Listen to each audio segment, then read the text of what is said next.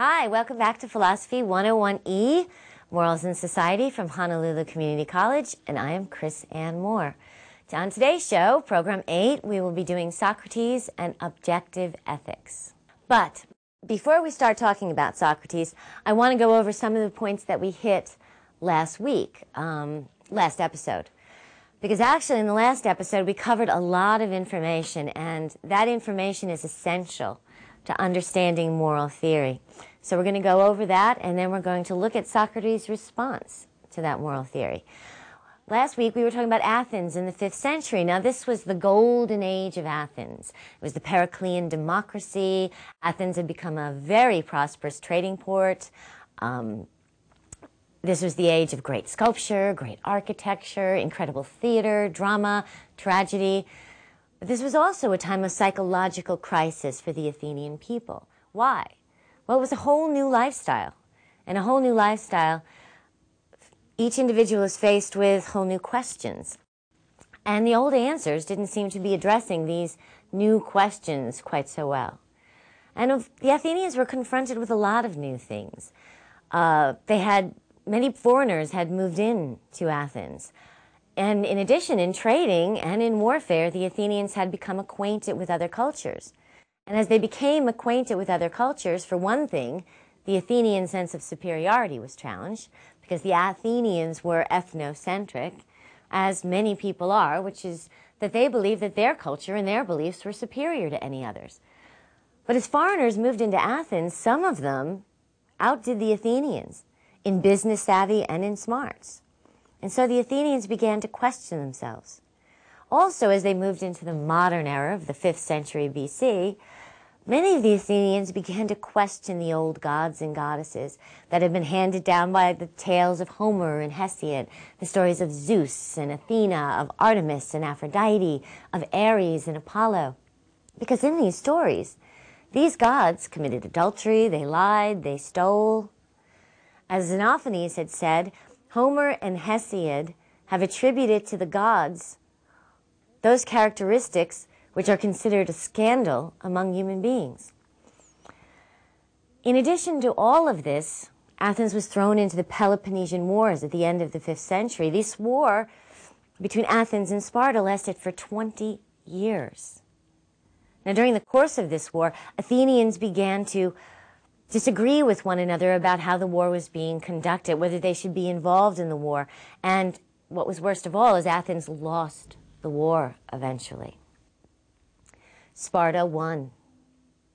And so Athenians began to question, how should I live? And how do I find the answers to that question, how should I live? See, the Athenians, like most people, had thought that morality is objective. That morality is like a law of nature. It is universally true, true for everyone at all times. Like gravity. Gravity affects me and it affects you and it affects everyone else exactly the same way. And Athenians had thought moral law was like that. But further, they thought they knew what that moral law was. But with the new questions and the new lifestyle of the 5th century, that wasn't so apparent anymore. And so a kind of moral skepticism became introduced into the Athenian culture. Now, moral skepticism is doubt that any such universal morality exists. Or, if it exists, doubt that we can know what it is. Now, into this breach of moral skepticism came a new brand of teacher, the Sophists. Now, the Sophists were well-traveled and sophisticated, as we said, and the Sophists were really the first professional educators. They charged for their services. And what the Sophists promised to teach was how to be successful. You see, the Sophists had determined that human happiness was acquired by wealth, power, beauty. And of course, of those, most importantly, power. Because if one had power, one could acquire what one wanted. And even more importantly, one could hold on to it. And so the Sophists purported to teach the young men of Athens how to be successful. Now, how one was successful in 5th century Greece, well, one of the major components was being able to be an elegant and effective and persuasive speaker. Athenians were litigious. Athens was a litigious society. In other words, people were suing people all the time. Now, the Athenian courts were made up of 500 to 1,000 jury members. And who won in a lawsuit? Well, who won was the person who was most able to convince the Athenian jury of the rightness of their cause. But what about the rightness of that cause?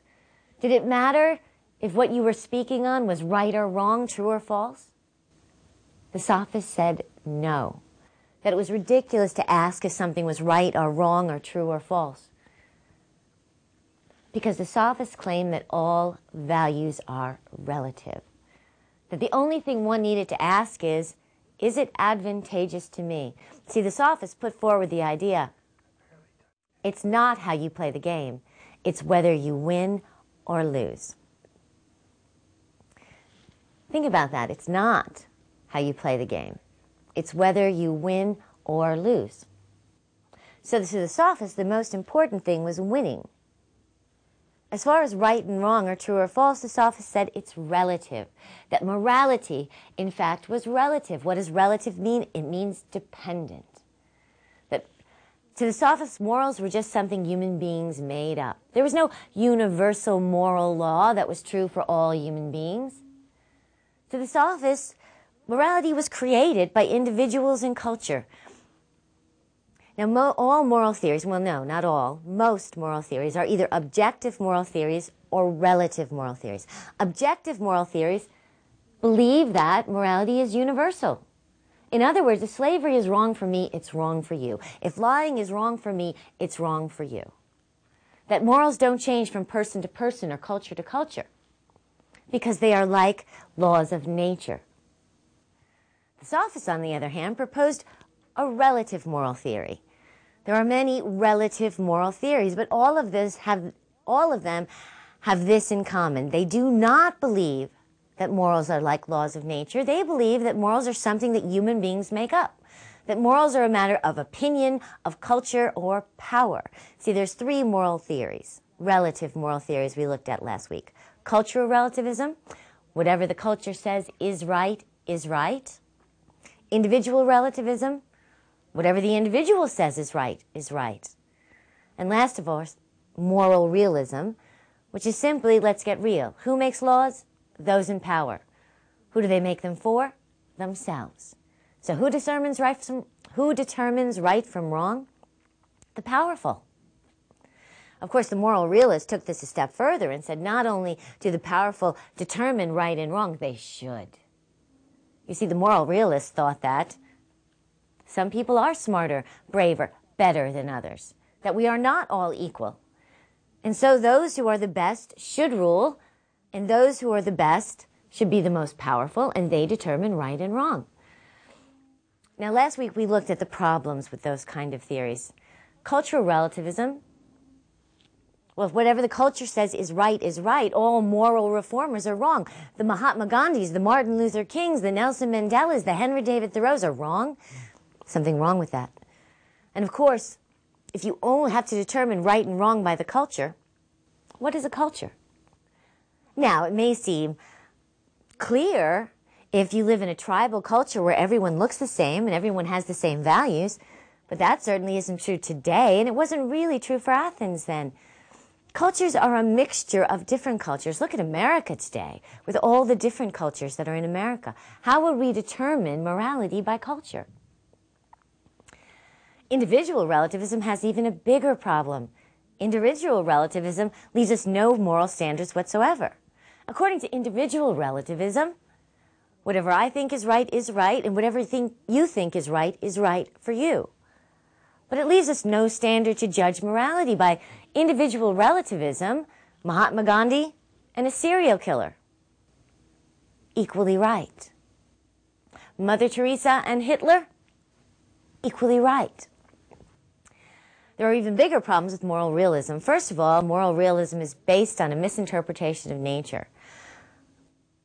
Nature is as dependent, if not more dependent, on cooperation as it is on competition. And furthermore, in human nature, rights are not dependent on abilities. Yes, there are people who are stronger and more talented than others. Life is not fair. but that doesn't mean they don't have equal rights. But perhaps the greatest condemnation of relativism was the effect that it had on Athens in 5th century BC, at least at that time, because moral relativism had led to extensive corruption. And the extensive corruption would ensure that the Athenian Golden Age would end and that Athens would once more melt into eventual obscurity on the world stage. But before that happened, one individual spent his entire life trying to refute moral relativism, trying to wake the Athenians up, trying to make them understand that morality is not a matter of opinion, that morality is not a matter of culture, that morality is not a matter of the whims of those in power, that morality is objective, it is universal, and it is knowable. And that is Socrates. And that is who we're going to look at today. Socrates. Socrates lived from 470 to 399 BC in Athens. Socrates was born of a father who was a sculptor. His mother was a midwife.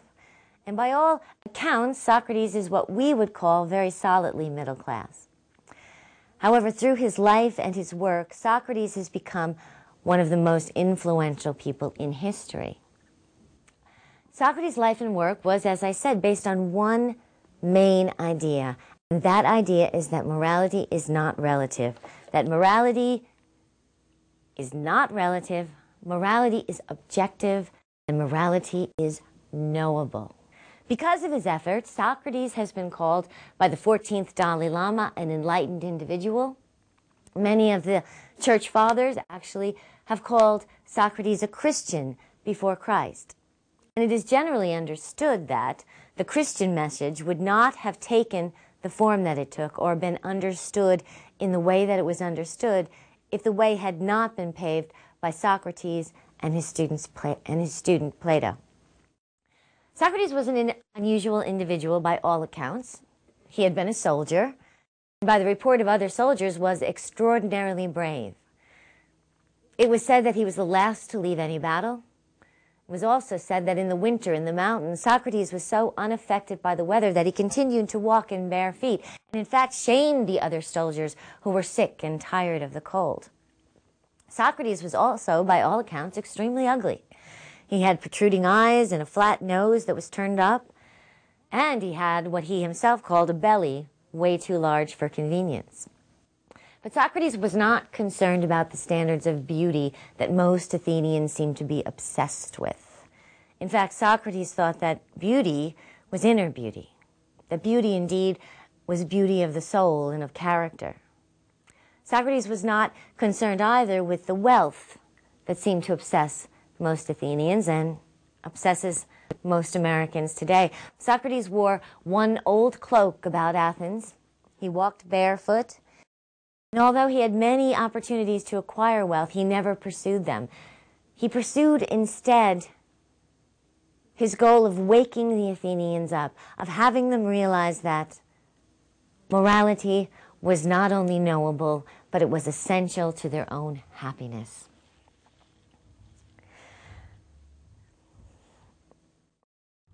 That Socrates had an unusual destiny was confirmed when his friend, Chaerephon, went to the oracle at Delphi. Now Delphi, which was outside of Athens, quite a ways outside of Athens actually, Delphi was considered the center of the Greek world, and in fact it was called the navel of the Greek world. And at Delphi for thousands of years, priestesses would go into trance and prophesy. And these prophecies were taken quite seriously. These prophecies molded political strategies, and they deeply affected personal lives. Now, when Chaerephon went to the oracle at Delphi, and he finally got to see her, she said to him, "There is no man wiser than Socrates." Well, Chaerephon went running back to Athens and said to Socrates, "The oracle at Delphi says there is no man wiser than you." Socrates was actually quite shocked. Socrates was convinced that he had no wisdom in him, so he was unsure as to what the oracle could have been referring to. So this began Socrates on a search for wisdom, he wanted to find out what the oracle could have meant. And so what Socrates did is he went to the wise men of Athens. In other words, he went to those that the people thought were wise, and as Socrates said, thought themselves wiser still. Socrates went to meet these wise men, and he began to question them. But as he questioned them, it became quite clear to him that they didn't know what they were talking about. It became quite clear to Socrates that they had no wisdom in them. And so Socrates realized that he was indeed wiser than they were. Why? Because they knew nothing, but they thought they knew everything. Socrates knew nothing, but Socrates knew he knew nothing. And this, of course, has become the definition of Socratic wisdom. Socratic wisdom is to know that you don't know. In this, Socrates actually echoes one of Lao Tzu's writings. Lao Tzu had written, "To know and yet think you do not know is best." What do Socrates and Lao Tzu mean by this? Well, Socrates and Lao Tzu retain the humbleness and openness that we talked about in Chapter 3, that is so essential to the search for wisdom, that is so essential to learning. Because you see, when you think you know, learning stops. In fact, the students who are hardest to teach are not the ones who are frightened about what they don't know. The hardest students to teach are those who think they already know. Socrates and Lao Tzu both realized that on the journey towards wisdom, one must remain open. One must know that they don't know so they can learn, so they can be humble. Further, Socrates believed that only the gods are wise, and said so. In fact, Socrates said when he prayed only for those gifts the gods would give, for only the gods know what gifts are best. In other words, Socrates basically was saying, the gods will be done. Socrates, too, believed in the sacrifice of personal will, of not forcing his will, but instead seeking to fulfill the will of the gods. In this, too, he was similar to Lao Tzu. Of course, Lao Tzu was not talking about the gods or a personal god. But this idea of sacrificing personal will is very present in Socrates' entire life. In fact, Socrates came to believe that the gods had assigned him the mission to teach philosophy to the citizens of Athens. And as Socrates began on that mission, it became clear that, like Lao Tzu, although he knew he didn't know, he was quite assured of some things. And one of the things that Socrates was assured of is that wealth and power and beauty do not ensure happiness. Most of the Athenians disagreed with him. Most Americans disagree with him. Most people today are convinced, as the Athenians were then, that if they had enough money, or they had enough beauty, or they had enough power, that they would indeed be happy. In fact, most people spend their entire lives searching after these things, despite the enormous amount of evidence to the contrary. There is an enormous amount of evidence that health and beauty and wealth do not make for happiness. We're all well aware, Kurt Cobain, Freddie Prinze, John Belushi, Janis Joplin, Jimi Hendrix, Judy Garland, Elvis Presley. What do all these people have in common? They had succeeded in acquiring the wealth and the power and most often the beauty that most of us long for. And yet they ended their lives in misery, in suicide, and/or in drug addiction. Have you ever watched E! True Hollywood Story? Have you ever watched VH1 Behind the Music? These are morality tales. Again and again, these stories of people who have what the rest of us are looking for. They're stories of people who have achieved fame and fortune. For the most part, they're gorgeous. And yet, so many of them are miserable. You watch on VH1 and they're like, I'm going to get back to the top someday. Yet they were so happy when they were on the top? No! And yet, Here we are pursuing wealth and power and beauty with all our might and all our time and all our energies. As a matter of fact, late night TV infomercials that promise these things, self-help books that'll show you their easy acquisition, which is doubtful, they make millions of dollars. So what is the problem here? Well, one of the problems is oversimplified thinking. You see, when I say to my students, wealth and power and beauty will not make you happy, they get very silent and look at me very suspiciously because they think that I'm saying that they need to be poor and powerless.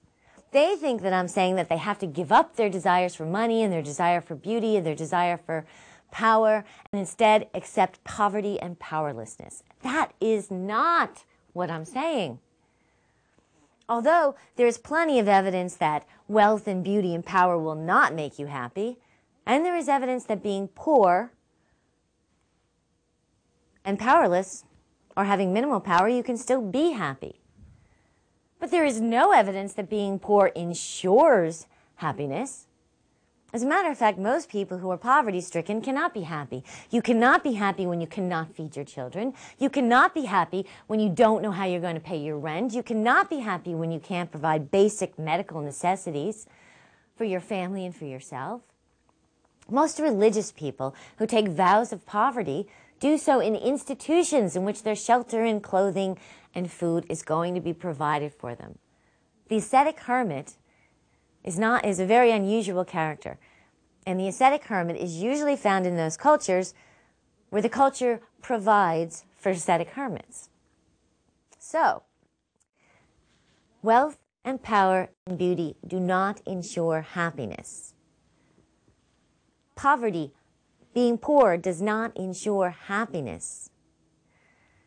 To think that this means that, to say that wealth, power, and beauty do not ensure happiness means you have to accept poverty and powerlessness is ridiculous. This is black and white thinking. First of all, there are many ranges of wealth between poor and rich. Furthermore, there are many degrees and forms of power. But to say that wealth and power and beauty do not ensure happiness is simply saying that something else is necessary.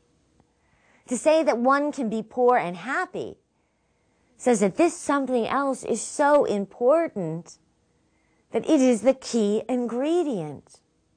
In fact, this something else is so important that when one has power and wealth, perhaps it becomes even more necessary to prevent the kind of self-destructiveness that we see in those people that we talked about before. And for Socrates, what was this thing? It was goodness. It was morality. You see, Socrates taught that one could no more be immoral and happy than one could be sick and be healthy. That in fact, goodness is necessary for happiness. Now, you may very well be thinking what many of my students do think. They think, well, hey, I know some very cruel, unjust people who look pretty happy to me. The Athenians said the same thing to Socrates. Socrates countered that you cannot tell if someone is happy or not by the way they look. Happiness is an internal condition. And so, certainly, we must conclude that Socrates, at least in this, is correct. You cannot look at someone and know if they are happy or unhappy. Socrates argued not only is goodness necessary for happiness, but more importantly, he argued that the morality is objective, universal, and knowable. How? Well, Socrates argued, we have these ideas.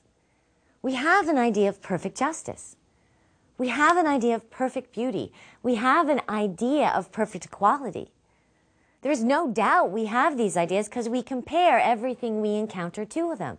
We say this is more or less just, this is more or less beautiful, this is more or less equal treatment. How can we compare things if we don't know what perfect justice, perfect beauty, and perfect equality are? We do. We do know. And yet, we have never experienced perfect justice. We have never experienced perfect beauty. We have never experienced perfect equality. So how can we have these ideas?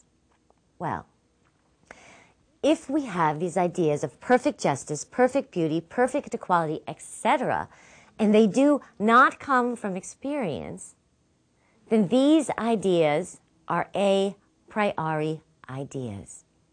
These ideas are the self-evident, universal truths that we talked about in Chapter 3.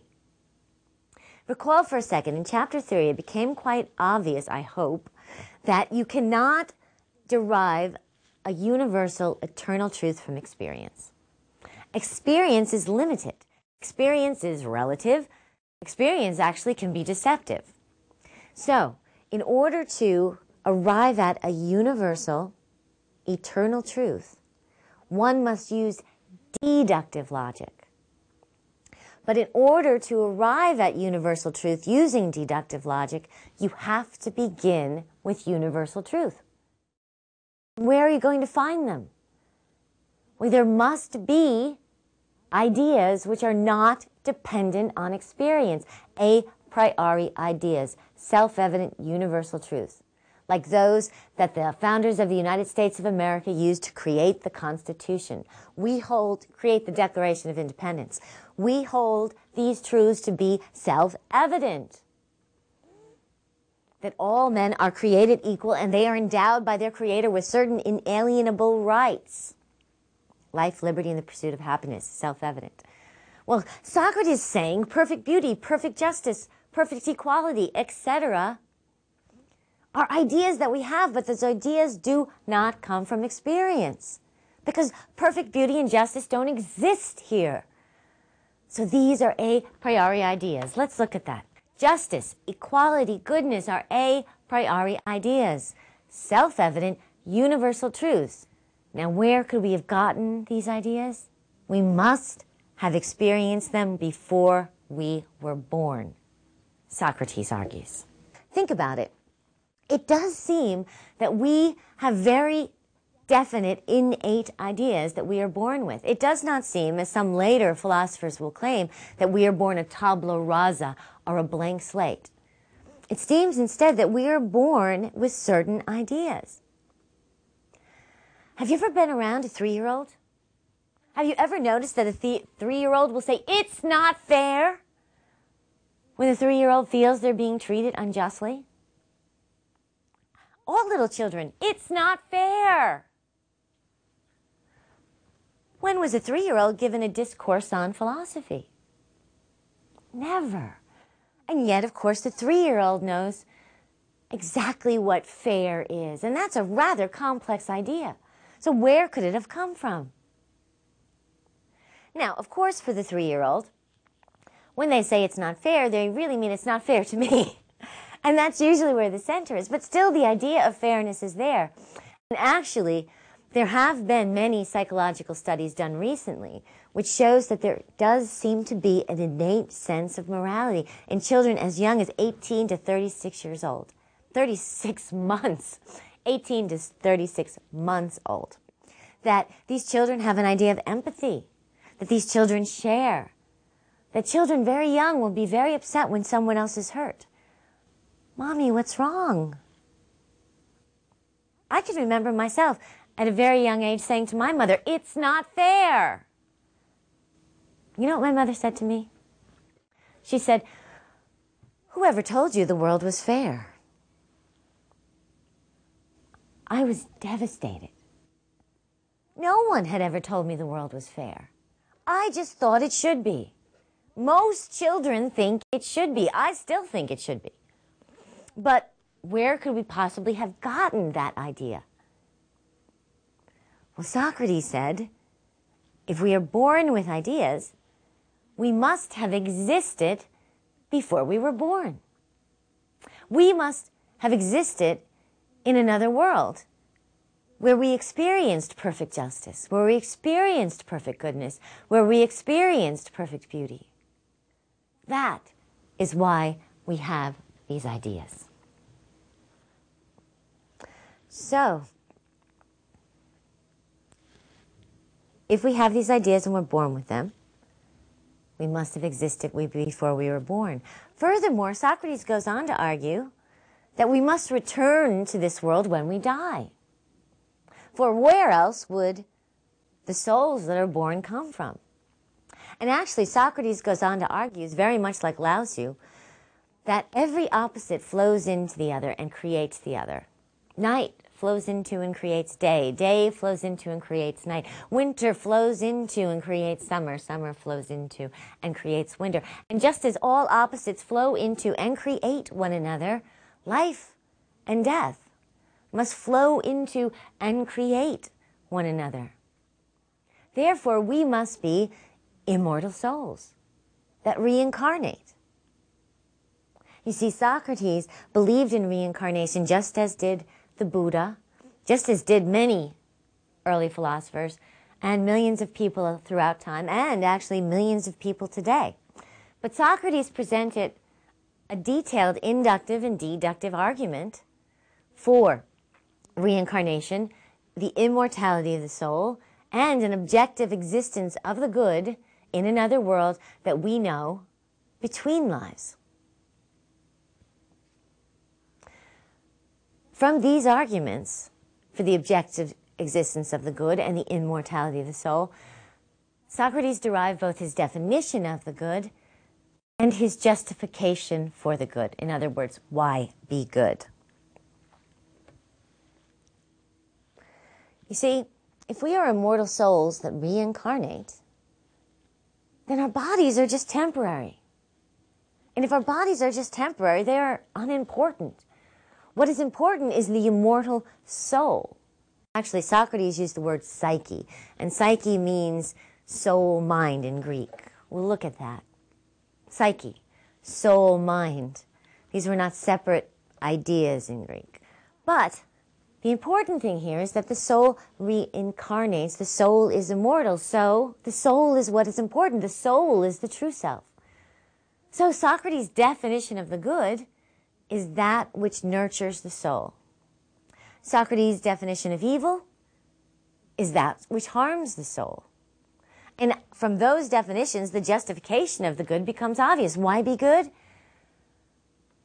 In order to nurture your soul, in order to prevent your soul from being harmed. Because evil harms the soul. Why be good? Because happiness is dependent on goodness.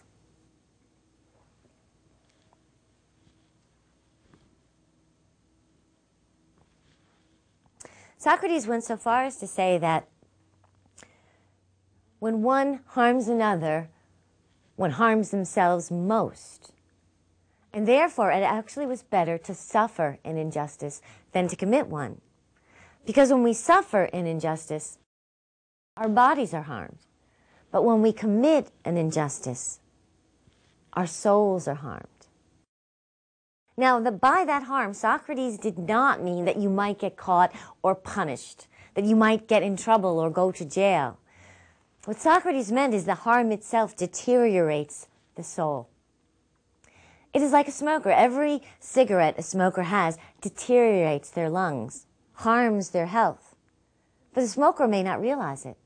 The smoker may think they're perfectly healthy because they've forgotten what it feels like to be healthy. Socrates would say it's the same for the soul. Every act of harm we commit deteriorates our soul. We may not realize it. We may indeed think we're fine. We may even think we're happy.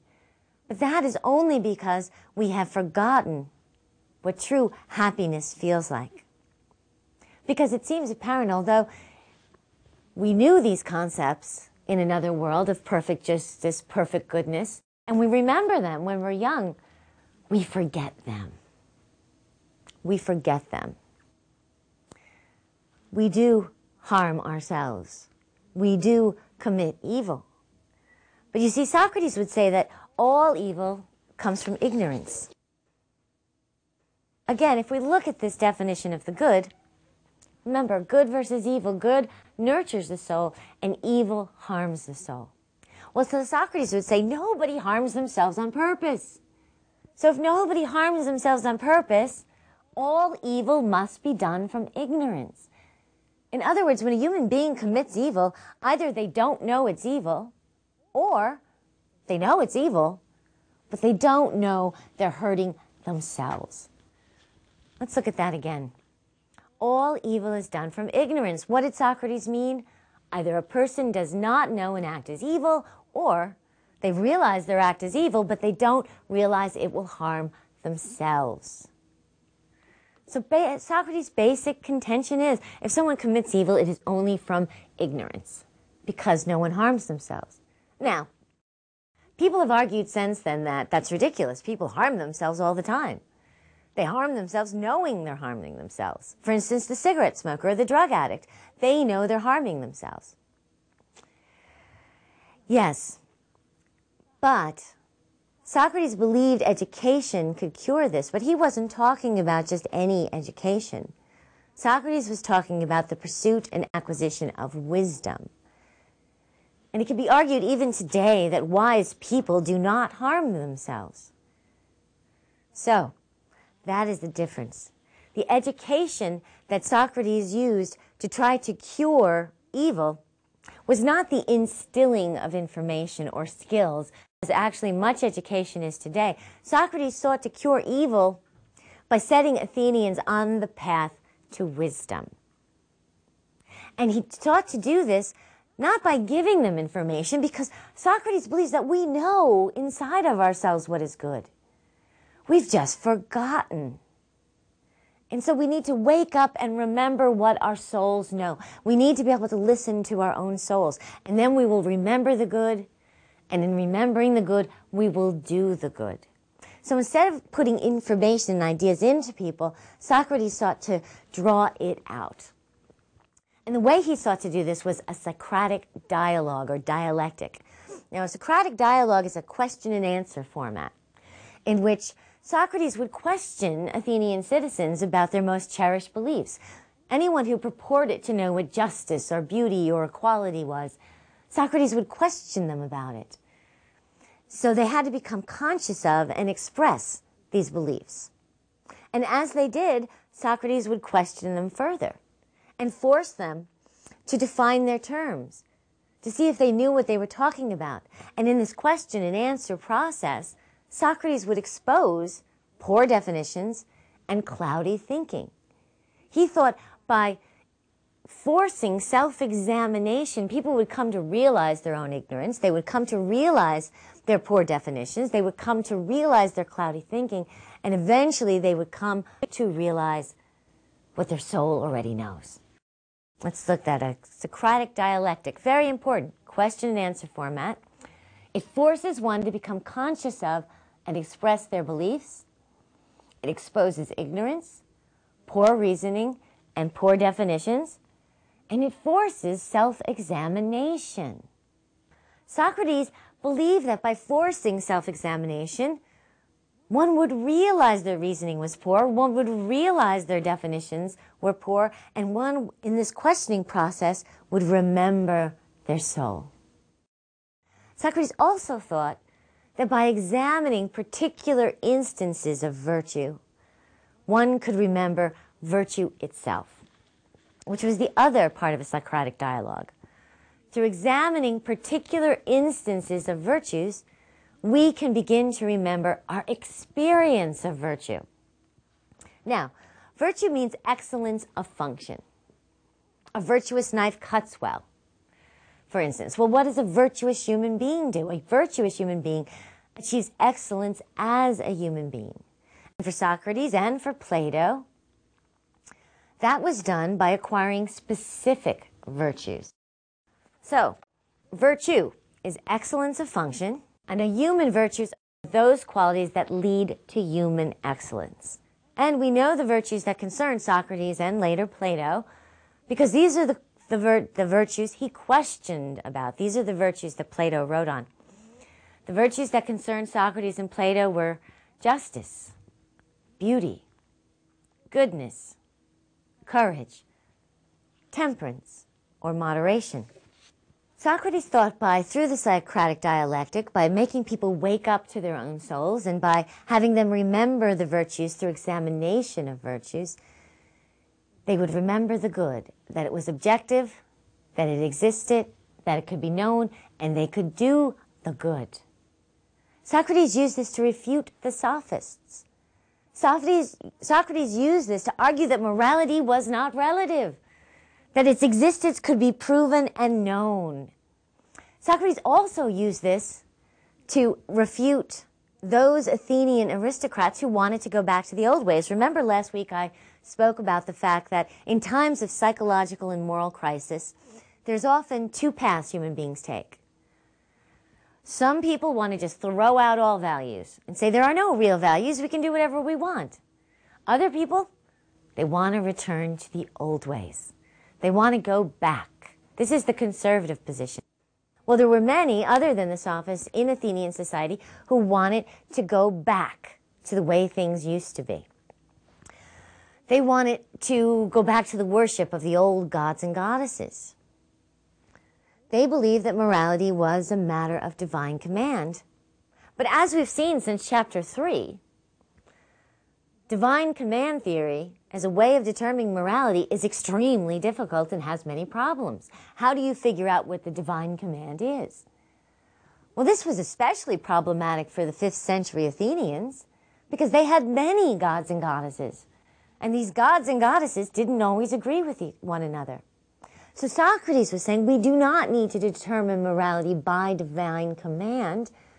We just need to remember what our souls already know. And so Socrates spent his days in the marketplace of Athens in his old cloak and barefoot, questioning the Athenian citizens about virtue and hoping he could get them to remember their souls. Now, these dialogues Plato writes quite beautifully about, but there's something that will be always missing when we read the Socratic dialogues, and that's the personality of Socrates himself. Socrates, some people wrote, was like an electric eel. He shocked you into a whole nother level of awareness. There have been many teachers, people have written about, that their own level of consciousness actually makes you raise in consciousness yourself simply by being around them. So, in some ways, we can't experience the Socratic dialogue in that way, but we still can experience the force and power of the method, because actually the method is just as necessary today as it was in the 5th century Athens. Although some might say that the Athenian mind was more chaotic than ours, we still need to remember what Socrates was teaching. We are still subject to cloudy thinking. We are still subject to poor definitions, and perhaps even we need to remember our souls. This problem with definitions can be made really clear by a few examples. You've probably heard the idea that the only thing to fear is fear itself. Many people believe that if you just got rid of your fear, that you could be anything you wanted to be. That fear is the only thing that holds you back. In fact, people spend thousands of dollars on workshops to get rid of their fear. For example, they take fire walking workshops. These are workshops in which you walk barefoot over flaming hot coals.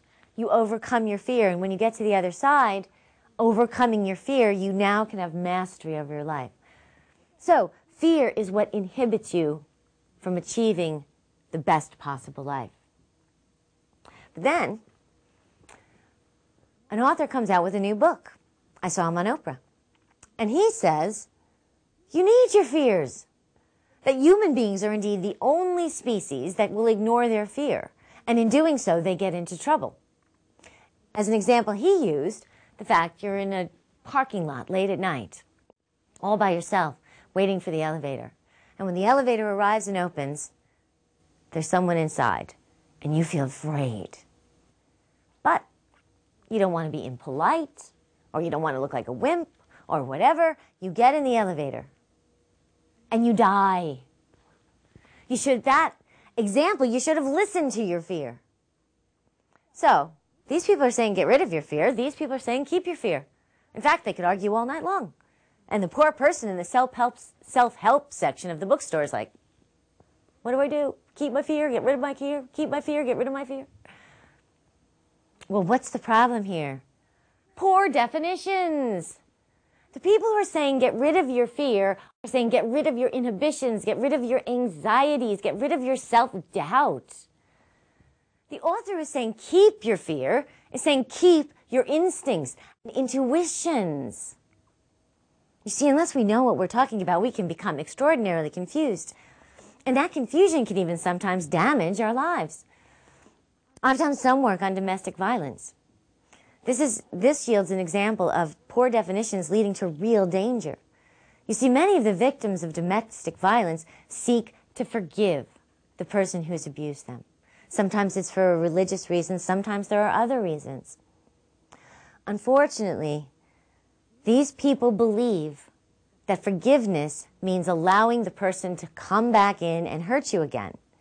That forgiveness is saying, you can move back in, it's all right, we'll forget about it. That's not forgiveness. That's boundarylessness. It's dangerous.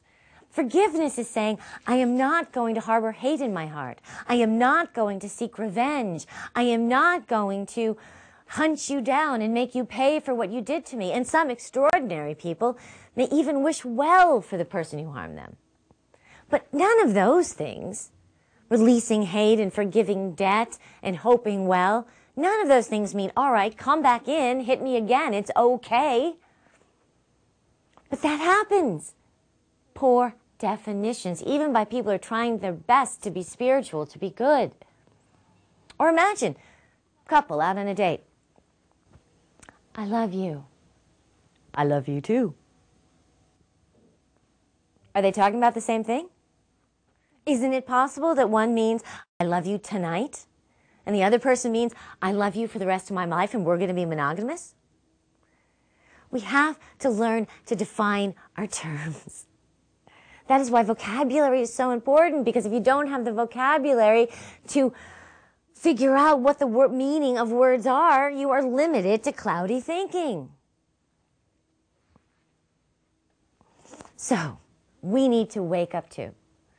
Perhaps also we need to remember our souls, because if you believe in the existence of the soul, as did Socrates, you will realize that people spend very little time nurturing their soul. People spend tremendous amount of time pursuing wealth, or beauty, or power, going to the gym and putting on makeup and buying clothes and working for a job, but how much time is really spent on the soul? And this is what Socrates tried to get the Athenians to do, to wake up and remember their soul, and to remember that good nurtures the soul, and that they knew what good was. And in this doing so, in the Socratic dialogue, Socrates exposed the ignorance of the Athenian citizens. Now, exposing and examining your own ignorance is a very good idea. Exposing the ignorance of the people around you, especially the most powerful people in your state, can get you quite a few enemies. As Socrates, in his old cloak and his bare feet, questioned the leading citizens of Athens and pointed out that their definitions were poor and their thinking was cloudy, he didn't make himself really popular with them. No surprise. Now, of course, Socrates had many fans and ardent followers, especially among the young men of Athens. But among the older and the more powerful men of Athens, he had created quite a few enemies, because they were quite invested in appearing wise and profound. Things were made much worse in 404 BC. In 404 BC, that is when Athens lost the Peloponnesian War. Sparta won.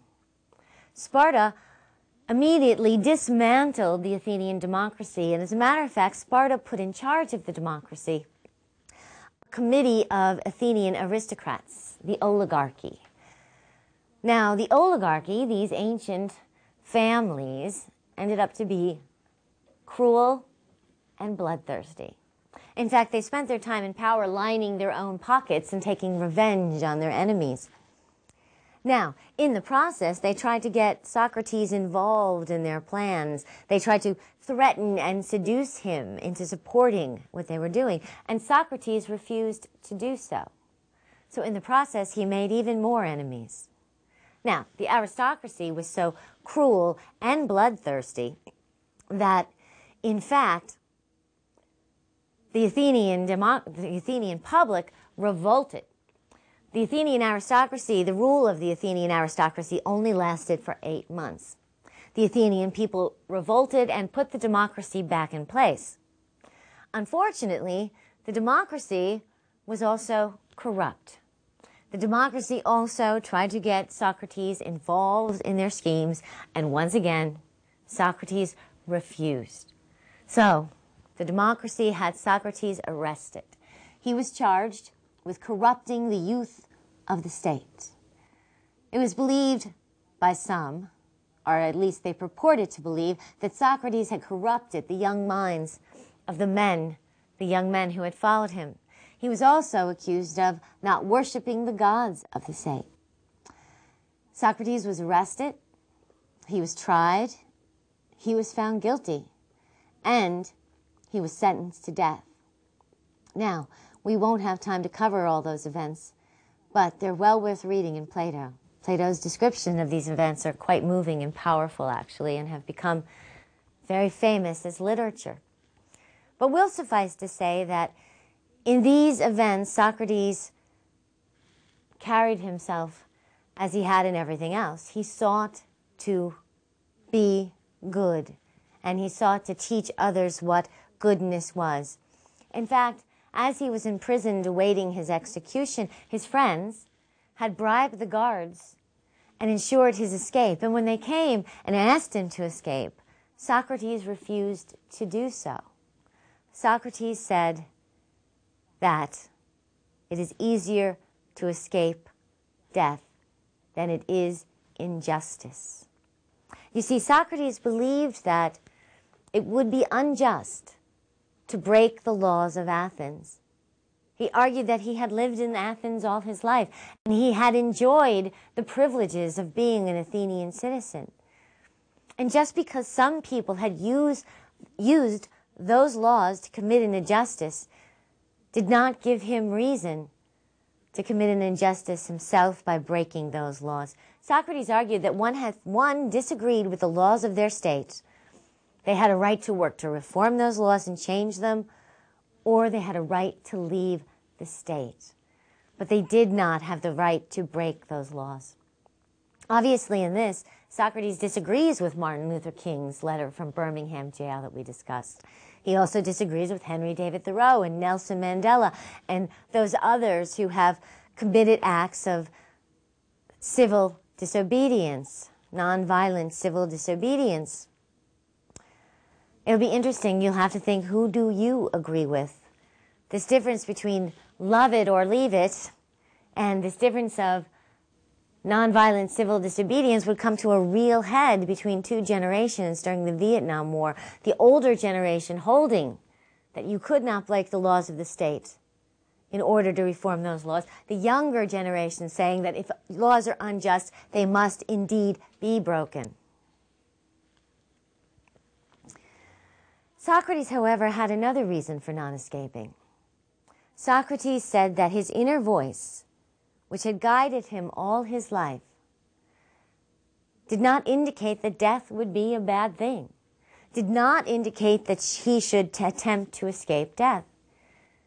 He said all through his life, when he was about to do something that was wrong, this inner voice would speak to him and let him know that it was wrong. It didn't always tell him what to do, which was right, but it would let him know when something was wrong. And yet, through all this time, leading up to his death, this inner voice had not spoken to indicate that it was wrong. So it must be the right thing to do. And finally, Socrates believed that in death he would return to the other world, where perfect justice, perfect beauty, and perfect goodness existed. That in fact, that he was going to a far, far better place. So, why should he resist death? In fact, in death would be the fulfillment of his life. In death, he would then be able to see the good perfectly. Because Socrates argued that while we are in body, our desires distract us from seeing with the purity of our souls. Not only do we spend our time chasing down our desires and do our hungers and our needs and our lusts call to us, but we cannot remember the perfect good as long as we're in our body. And Socrates argues, as did Buddha, that our desires tie us to the body, and in fact tie us to this cycle of reincarnation. There are actually quite a lot of similarities, as you've seen through this episode, between the teachings of Lao Tzu and Buddha and Socrates. Like Lao Tzu, Socrates believed in the relinquishment of personal will. Like Lao Tzu, Socrates believed that morality was objective and knowable, that when one harms another, one harms themselves most. And like the Buddha, Socrates believed that we reincarnate and that we are released from that cycle by releasing our desires and by moral rightness. In some ways, ultimately, Socrates' moral theory may be considered to be like intuitionism. Socrates said he heard an inner voice. Or Socrates, in remembering our souls, we would know within us what is good. In fact, in the 19th century, Ralph Waldo Emerson would write, "There is guidance for each of us, and by lowly listening, we will hear the right word." Intuitionism is flawed as a moral theory, too, because it leaves us no way to settle disputes. My intuition may be one thing and yours another. So as a method, it has its flaws, but Socrates wasn't really concerned with giving us a specific method for knowing the good in any specific situation. Socrates was concerned in proving that the good was moral and objective, that we could know it, and that it was essential to human happiness. In doing this, Socrates changed Western history. Most importantly, he changed Plato. And Plato will be one of the most important influences on Western history. And we'll do that next episode. See you next time.